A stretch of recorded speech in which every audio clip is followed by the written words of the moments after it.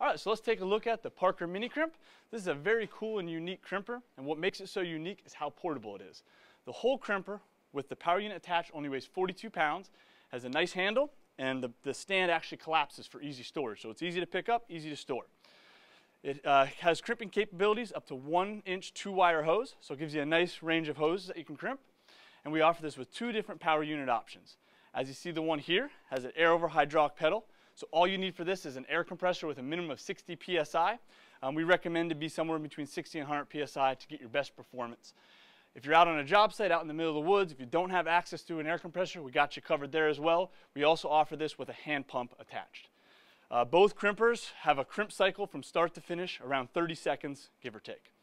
What's really cool about this crimper is we see this used in a lot of applications, working on bucket trucks, lift trucks, trailers, really anything that have long hose assemblies. It's not uncommon to see, 80, 90 plus foot long hose assemblies. And instead of having to take that hose off the machine or piece of equipment, bring it down to your crimper, crimp either end, and take it back and reinstall it, you can actually take this crimper right to the source. You can actually take this up, crimp either end, splice it, whatever you need to do, reattach the hose, and you're good to go. Now obviously you want to make sure the machine's off, the pressure's relieved, the oil's drained before you do anything. But it saves you a lot of time, money, and headaches. These are also great if you're switching between job site to job site, or if you have a lot of equipment that you want to move between. And we see these used quite a bit in like mobile service trucks as well.